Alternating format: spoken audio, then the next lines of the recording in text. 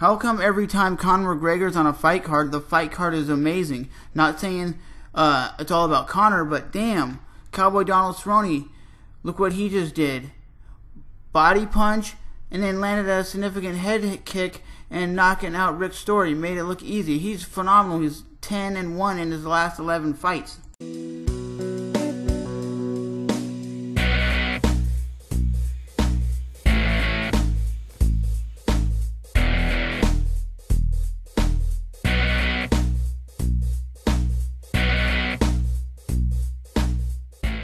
You know what's crazy? Donald Cerrone looks even better at 170 than he does at 155. I think it's because he's depleting his body to make 155, and now that he's walking around and fighting at like a natural weight and not cutting a lot of weight, this dude is significantly dominating people. Like I said, he's 10-1 in his last 11 fights. That's a significant win streak.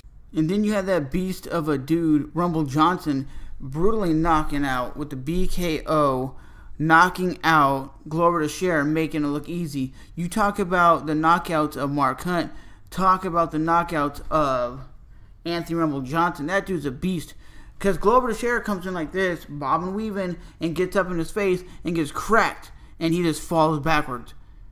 Damn, Anthony Rumble Johnson is a beast. The only guy he hasn't been able to beat was DC. So now it's going to be Daniel Cormier versus Anthony Rumble Johnson. Rumble Johnson is a beast. He has some of the most significantly brutal knockout power. But I'll definitely say this is the way a fight should go. Two men throwing for the fences, throwing everything they have, and putting it on the line. That's what I want to see. I want to see a hyped up fight that lives up to the hype. And I gotta show you a tweet. And it's kind of funny that Brendan Shaw brought this up. He goes, "Hold up, you spent $300,000 on a training camp and you're already gassing out after the second round? What the F?" The bottom line is, Brendan Schaub says it was 3-1 going into the fifth round. I believe the punches landed in the first round was what won Conor the first round. He landed some significant leg kicks throughout the fight, which was pretty damaging. I think the bloodiness maybe won him the fight, but Nate Diaz took him down at the last round and landed some significant strikes. He was landing a lot of strikes in the clinch. He was winning the clinch battles, I think. I think he was doing more damage in the clinch. And you had Conor running around, running away. At one point in the fight, Conor did this.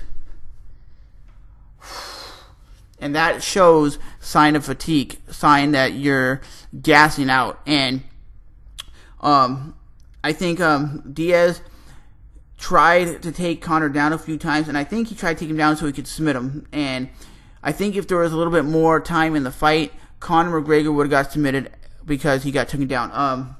Conor McGregor, like I said, is a beast. I love both fighters, but out of these two guys, I would say Conor McGregor is the lesser favorite in my opinion. I think they're going to have a third fight, and Nate Diaz said he's not going to come back and fight until he gets a third round fight against Conor McGregor. And Conor McGregor, like I said, I don't believe he won the fight. I believe he won the first round by the leg kicks and by the significant strikes that he landed to knock Diaz down and bloodied him up. And I think the bloodiness is what gave him the fight, because they look at him and go, well, he's losing the fight, and a lot of these judges don't know what they're talking about.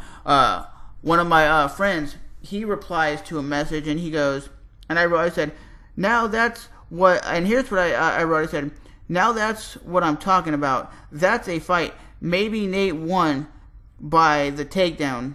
I think they say, and I said, I think they say Conor because Nate is bloody. And I basically said, they say Conor's going to win, the judges. And I said, Conor just said it was 4-1. That's what he said walking around. I could hear that. And I said, wait, how did Conor win all 5 rounds? And my buddy says, I don't know, man. Probably because Conor's the pretty face of the UFC, pretty much. I said, yeah,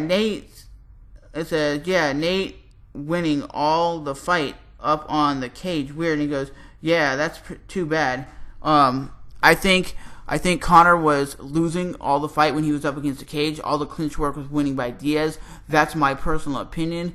I think Conor might have won when it was on the outside. But let me know what you guys think. If you guys seen the fight, let me know. If you haven't seen the full fight, click the links in the description box and it'll take you to where you can watch the fight. It's just, to me, it's mind-blowing how the UFC does that, you know. And Nate Diaz says the same thing, that they don't want him to win because he speaks his mind, he tells it like it is, and they gave it to the pretty boy of the UFC. That's a lot of times what they do. They pick the champion over a guy. Like Ric Flair used to say, to be the man, you have to beat the man. If you can't beat him and you go to a judge's decision, they're going to give the man with the title 9 times out of 10 the credit and say he won. But I thought that even Joe Rogan said it. The significant takedown should have had a big play in it. He said it like it was, that the significant takedown was that takedown in the 5th round. He goes, that has a big play in this fight, and I bet you they didn't even pick it. Every judge picked Conor McGregor to win. Every judge. So they said he won all 5 rounds and Nate won none. That is crazy. I believe it was at least a 2-2 going up to the 5th round. That's what I could believe. I don't believe Conor won every single round. What are these guys smoking?